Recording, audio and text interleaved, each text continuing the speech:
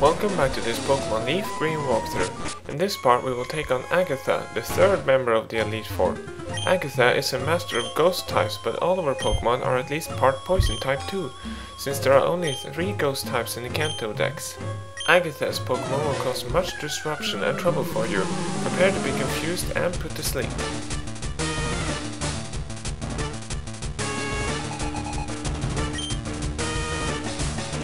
Our first Pokémon out is the Gengar at level 54. It has the moves Double Team and Toxic in its moveset, and it will surely use Double Team a lot, so don't waste too much time with this one. If you have Ghost type moves on your own Pokémon, you can use them. Ghost types are actually weak against themselves. I'm going to use Wigglytuff and Psychic to take out most of Agatha's Pokémon. Having a normal type in this battle helps a lot, since they are immune to Ghost type moves.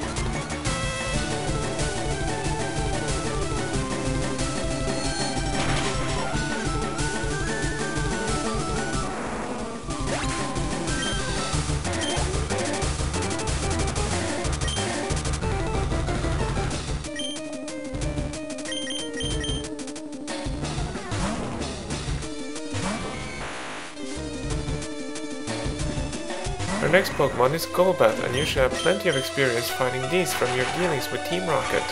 But don't be surprised if you have to use a few full heals to cure any confusion Golbat may put on you.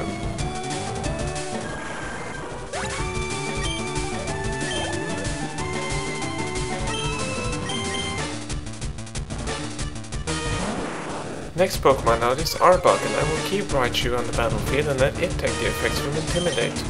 Remember that Intimidate only activates once, so now I can switch over to Rhydon and use Earthquake to take Arbok out.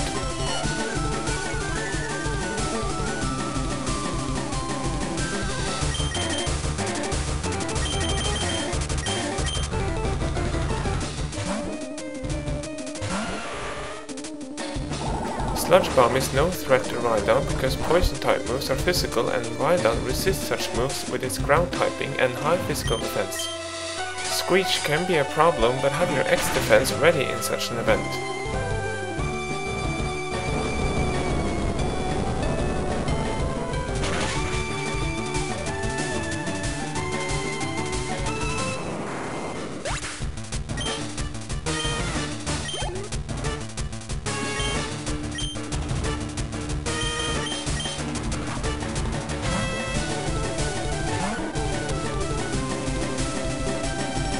Haunter is not Agatha's most offensive Pokémon, but it is arguably the most annoying. What it will most likely do is use Mean Look, forcing you to stay in the battle, and then use Curse to drain your health. Alternatively, it will use Mean Look, then Hypnosis, followed by Dream Eater. This battle will either be very short or very long, depending on how lucky Haunter is with his moves.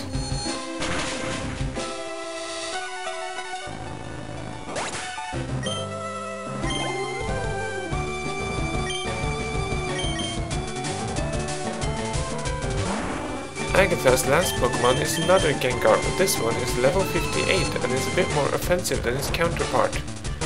What it will probably do is to spam you with either Sludge Bomb or Hypnosis. I have a berry attached to Wigglytuff to avoid that first Hypnosis, and to protect myself from Sludge Bomb I will use Defense Curl. Since this Gengar is a level 58, I will use X Special to power up my Psychic attacks.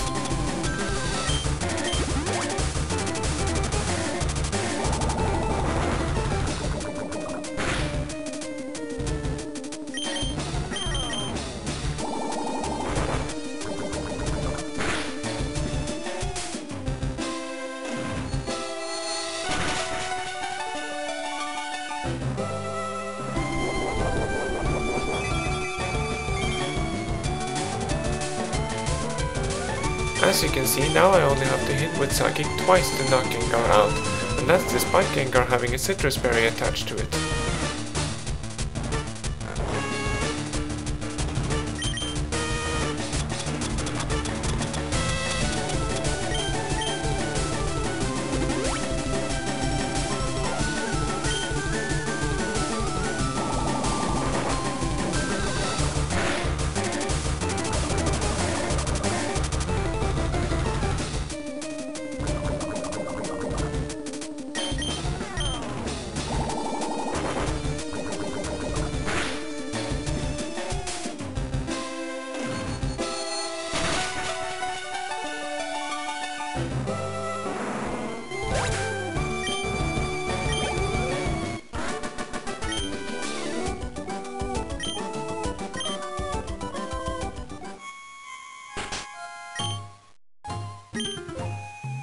Heal up your Pokemon, have something with Ice-type moves ready, and head into the room with the final Elite Four member.